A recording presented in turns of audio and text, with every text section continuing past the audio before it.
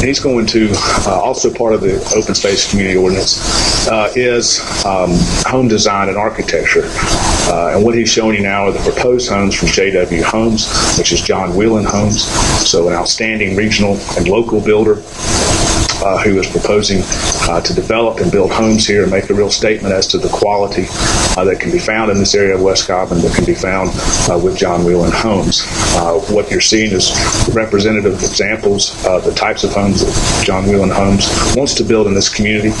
They will be have 3-car garages and carry price points of $500,000 and up, which is very comparable to the quality of surrounding subdivisions, including Woodbridge.